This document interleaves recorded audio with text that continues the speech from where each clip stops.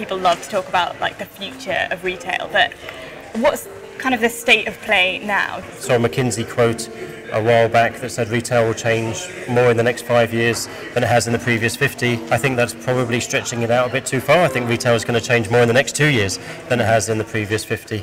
There's a lot going on in retail at the moment, from artificial intelligence and other technologies that are coming into play to change consumer demands and consumer habits. And over the course of the last 2 or 3 years, retailers have been testing certain things. They've been changing their operational setups. They've been understanding their consumers, their shoppers better. And I think they're better placed now to start to implement some of this technology against a more considered and more updated consumer experience. They know what they want to deliver from a consumer experience point of view, and they're now ready to utilise technology to enable that. So what's the biggest understanding that retailers need to know about consumers now? I think key for consumers today is a frictionless shopping experience. Right. We talk about omni-channel. There's a lot of conversation around omni-channel. Consumers don't think I'm going to have an omni-channel experience. They just want to shop. Whether that's because they wake up at 3 a.m. in the morning because of jet lag, or they've just got home, wherever they are, whatever device they're holding, they just want to be able to shop. And then they want connectivity and a seamless experience between different shopping channels. I might start that journey on a website in the office or on my mobile sitting at home watching something that's inspired me to explore. But ideally I want to be able to then continue that journey if I go into a physical store. So my starting point on that journey as a shopper could be anywhere, but what I don't want is to have 3 or 4 different journeys because the different channels are not connected. Okay.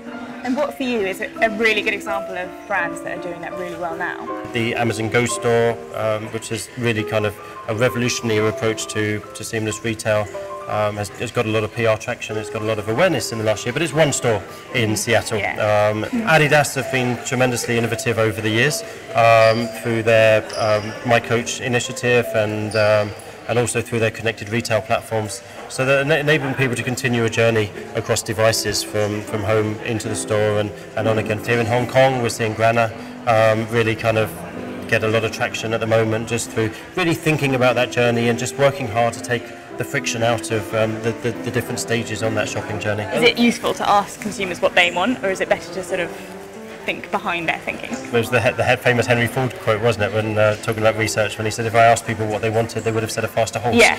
And the reality is people are not going to say to you, I want more personalisation, I want you to use artificial intelligence and understand everything about me.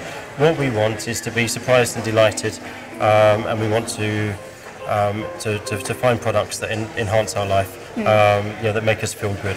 What artificial intelligence and other technologies do is make it easier for retailers to deliver that great experience. From a shopper point of view, where the frustrations come out when we do ask shoppers will be where we found what we wanted but it's not available, it's not in stock, or payment takes longer and is kind of more frustrating than we'd like it to be. Our attention spans are reducing all the time. Our patience with queuing up and complex sign-up processes are reducing all the time. So what all of us as consumers, and particularly the younger generation coming through, we want things to be quicker, easier, and more seamless on one level, but we also want more access to transparency, to authenticity, to knowledge and background data than we ever wanted before. Yeah.